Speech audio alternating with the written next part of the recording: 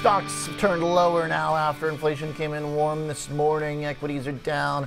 Yields are up, dollars up. Nvidia dipped from the last week, getting bought, though. One of the few green spots in today's market. Let's talk about tech. Let's do some trading with Ivana Delevska joining us from Spear Invest, and Tom White here in studio. Ivana's the founder and CIO. Ivana, great to see you again. So do we just buy any and all dips in Nvidia and chips right now? Well, Oliver, Nvidia still looks pretty attractive on fundamental basis. We still see a lot of upside in earnings. Not this year as much as if you look out in 25 and beyond. The street is assuming only less than 20% CAGR. And during the past cycle for data center, which didn't even have this transformer model and Gen AI, we saw a 40% CAGR sustained for several years. So we still see upside to the earnings estimates, and we don't think the valuation is unreasonable here. Okay, what type of valuation can they command right now? Given the big earnings boom, we actually didn't see any blow off in valuations, but it started to warm up a little bit here. Last month and a half, we're now like a 35 forward PE. Does Nvidia just get a pass with the growth at this point? That's right, Oliver. So this is basically the middle of the range. We're looking at EV/EBITDA in the low 20s, and we believe 20 is some sort of a floor for the stock. So for you to see this in a bubble territory, you would need to see 40s in terms of multiples, and that's when we would be getting concerned. So it's really all about, we don't expect multiple expansion from here. We believe the stock is going to have to deliver stronger earnings than the estimates are currently for. So it's not really a multiple expansion story, but you could see some multiple expansion as well. Ivana, the thing that I guess I still am trying to get a hold of in my mind is how the market has broadened out, especially in the chip category where there are very few. There's basically none. There's like one or two chip stocks that are off the highs. Many of them have exploded higher now with Nvidia in the last month and a half. How do we reconcile that with the market domination narrative that seems to be clearing Nvidia's earnings?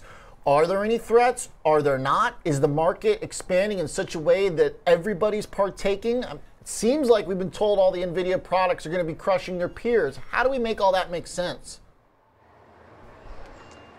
Well, I do believe there is space for multiple players here. So we like AMD as well on that basis. We believe they're going to be able to capture some share. However, I would say Nvidia is the only one that is delivering earnings upside real time today. All the other players reported pretty disappointing earnings everywhere outside of AI. And for these companies, AI is a very small percentage of their earnings, unlike for Nvidia, right? So they weren't even able to offset the base business. The upside from AI wasn't even able to offset the base business. However, I would say that we are at the bottom of the cycle for a lot of these other semiconductor areas like consumer, PC, client. All of those have really seen several quarters now of declines. So as that stabilizes, you're going to see upside in the rest of the semiconductor value chain as well. Okay, Nvidia, as of the last check for your fund, the Spear Alpha ETF SPRX, actually second by a small amount to Zscaler, which is the top holding now. So kind of break down your biggest ones for me. You got SentinelOne after that. It seems like you do have a cybersecurity focus in there. Does that tie into AI? Are they using those tools? Are they part of the same theme? That's right, Oliver. So cybersecurity is one of our top themes for this year, and we believe cybersecurity will benefit from AI in two ways. First of all, the cyber attacks are much more sophisticated, so you're going to need more sophisticated solutions that are AI-based and Gen AI-based to fend off these cyber threats. And then on the other hand, you do see an explosion in data and usage of the cloud.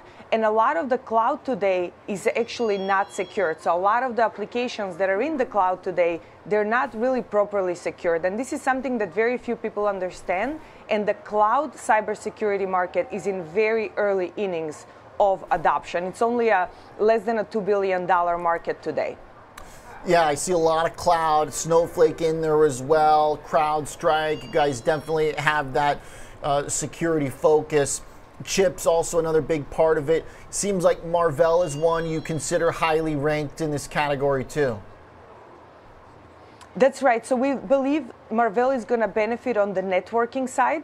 The company reported pretty disappointing earnings elsewhere. So we believe that as these other markets bottom in the first and second quarter of this year, you're going to see the stock kind of take the next leg up, and AI will actually be able to make an incremental contribution rather than just offsetting these weak trends. And remember, Oliver, a lot of people forgot that 4Q was actually a very weak quarter for the economy. So everybody that is reporting poor earnings right now, a lot of that is now a little bit backwards looking. So I don't think people should be putting too much weight on that and should look forward to these trends and to these markets bottoming. Okay. Hey, one category, I must say, and you don't have to comment, but Business Insider just labeled you as the new Cathie Wood as beating ARK. One stock I definitely see that's not in here is Tesla, but you've got Rivian in there. Is there? I feel like that's your contrarian streak. Tell me about the Rivian love. That looks like a top 10 holding last I checked.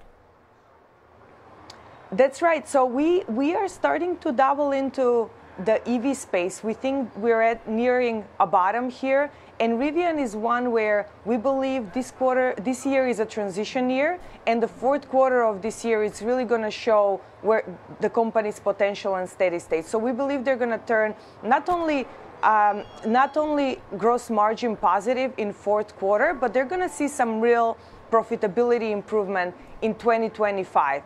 And remember, the guidance for this year, a lot of people were very disappointed by the production guide, but it's really like almost irrelevant because they're making significant upgrades to their manufacturing facility. So they're not really going to lose more money, even though they're producing less vehicles. So the guide basically, it's almost irrelevant. It's all about 2025. Think they're going to be able to ramp it up. It seems like. Okay, Ivana, great to catch up. Thanks for the insight into what's in the fund and a great year as you're crushing the S&P, crushing the NASDAQ. Great stuff. Appreciate you joining us, Ivana Delevska. All right, Tom, let's do some options trading here. Of course, as we talked about, our fund there that's done great, the SpearX fund, SPRX. You're an options trader, so the approach here, if you want to buy dips in Nvidia, let's start there. Yeah, I think there's multiple ways you can play this. You know, you can sell out of the money put verticals. Implied volatility level is still elevated, even though the stock's just off all-time highs that we hit last Friday. 974 was that price target. So, but you can use and leverage that higher implied volatility to do directional trades while still limiting what your exposure and risk is. So I looked at something just a week out. They've got their GTC conference Q&A sessions next week. We might hear some stuff from the CEO based on maybe growth projections. So that's going to be a big week. So I went out to that March 22nd weekly cycle, 10 days to expiration. You're going to capture that GTC event that they have, and I'm going to buy an unbalanced or broken wing call butterfly to the upside to offset some of my costs on this bullish trade. Yeah, you can buy a straight call, right? But there's a lot of extrinsic value as option premiums expanded. Where the stock could go up and maybe you don't make money. So I looked at a unbalanced call butterfly here in that March 22nd weekly cycle. Buying one of the 875 strike call is just out of the money to the upside here. Sell two of the 900 strike call. That's where you want it to go. And then buy one of the 910 strike call. So in essence, you're buying a bullish $25 wide call vertical, offsetting some of the cost by selling a $10 wide short call vertical, that 900, 910. You're paying roughly about a $650 debit on it. There's your risk, $650 per spread. Break even, $881.50. That's just about over 1% above the current share price. You don't need an explosion to the upside, but anything above that break even of $881.50 is going to be profitability. Now, above 910, your profitability goes down, but it's still more than a double on this particular trade. So you're offsetting some costs. Still a bullish trade. So you sell the 910. Sell the 900, 910 call vertical, but then you're buying the 875, 900. So right, okay. So 900 is right in the middle there. Yeah, 1 by 2 by 1. Got it, okay. So there's two spreads here. with the overlapping strike at 900. Right. Yep. Okay. That's the body of the unbalanced butterfly. Got it. All right. So then you get upside exposure to Nvidia that gets capped out, but you give yourself a little bit of stretch in case it doesn't happen immediately. Yeah, your risk is lower. Your cost basis is lower. Your break even's actually lower. You don't only need like a 1.2% to get above that break even from current share price. So you don't need an explosive move, but if it grinds higher, you take advantage of that. Okay. All right. Nice. Thanks, Tom. All right. Appreciate the trade. Nvidia up this morning, back above 2%.